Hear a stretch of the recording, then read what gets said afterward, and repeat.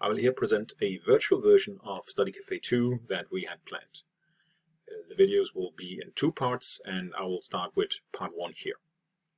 The aim is, just as it would have been at the actual physical version on Fuglsangsallee, to do some exercises that enables you to practice some research design oriented questions for one, and also some other types of former exam questions, some actual exam questions that former students have had to battle with.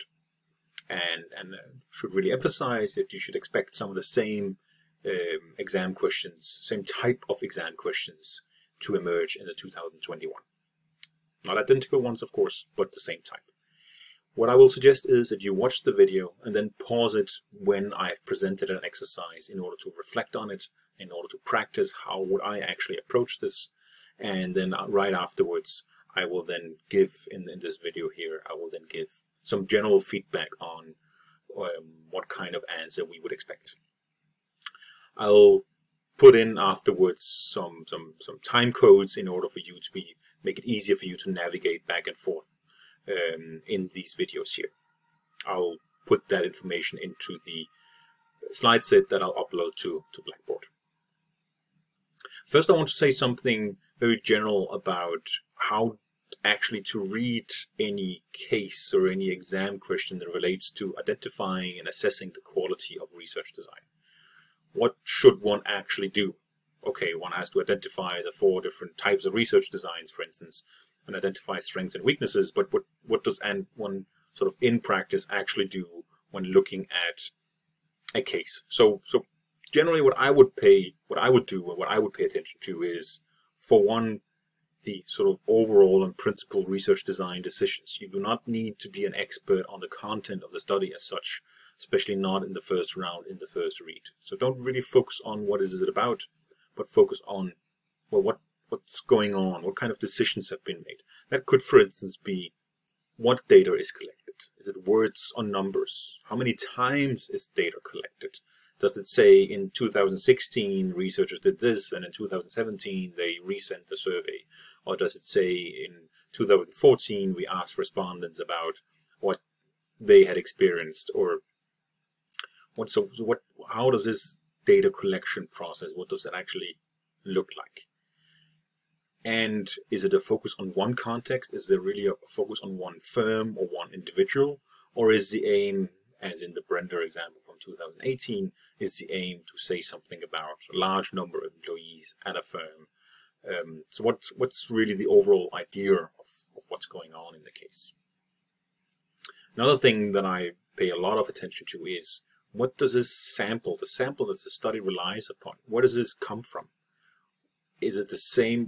Is it the same people that we start out with that we also finish with, or are there maybe people that don't finish an education, or just like in the World War II airplane examples, are there some planes that don't come back, and what does that tell us about the research question in the study? And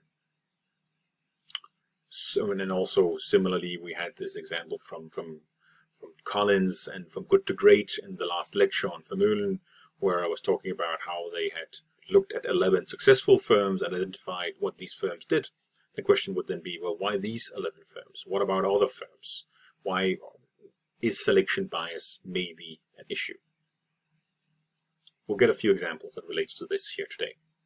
And also related to that, might there be important data that was left out? Is there important stuff that we do not know about the participants in the study or the firms?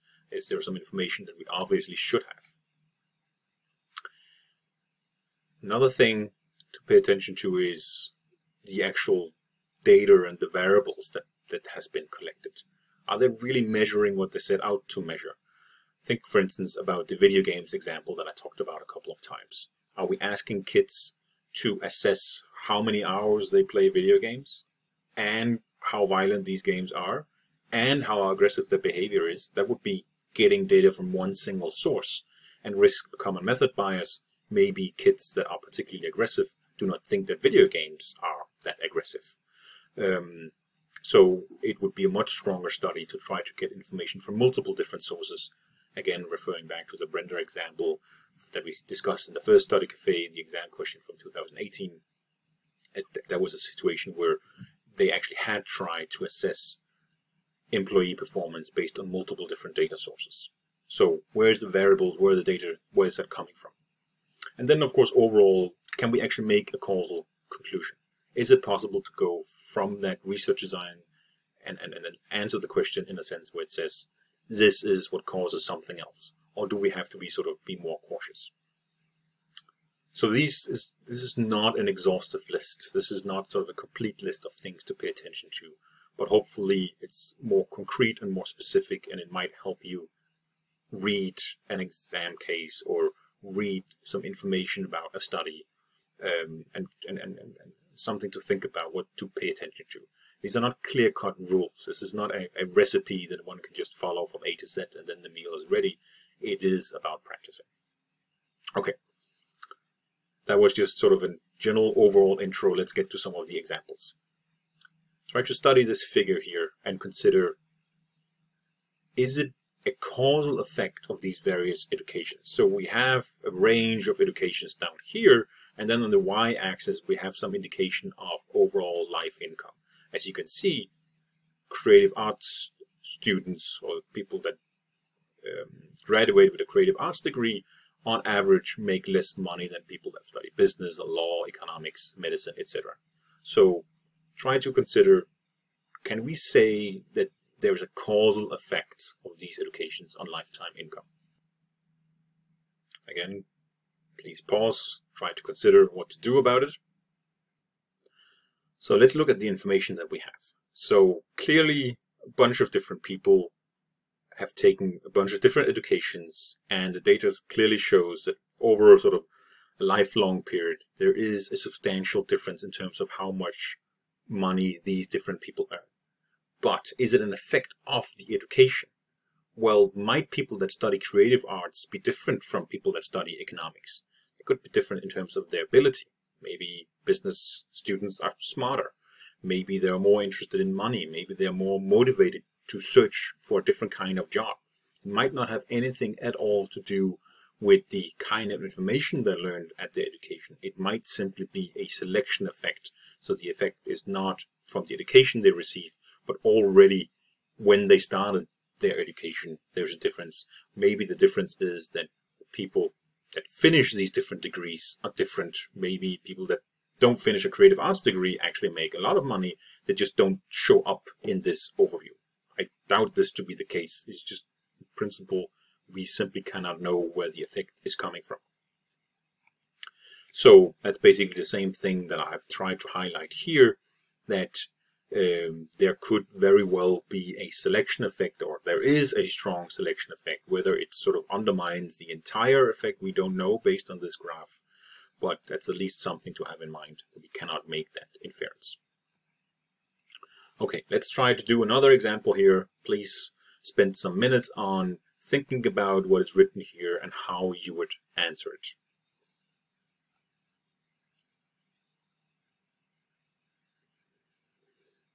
Okay, now that you've had some time, and if you paused it, had some time to try to think about it, you can hopefully see that the example is fairly similar to the one that we just had before.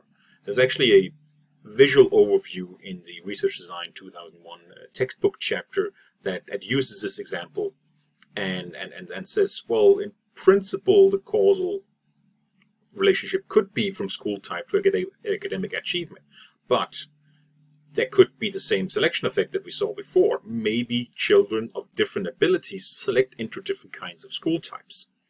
Maybe parents of children that can afford to go to private school have better facilities for studying at home. Or maybe they have siblings that can help them with their homework, because they might also be academics. There can be all kinds of different types of arrows that we can make here, which then again leads us to the same point. No, there could be a selection effect. The children of parents that either send them to private or public school could be fundamentally different. It might not have anything to do with the quality of the private school. So again, we cannot infer that a private school improves performance. So let's go for a sort of bigger example of assessing a research design, and let's go for an example that was actually used in the 2019 exam. So please go to the next slide in just a second and read the case, read the questions, especially 1A and 1B, and think about what would your good answer be, and then I'll have a few things to say about that in just a second.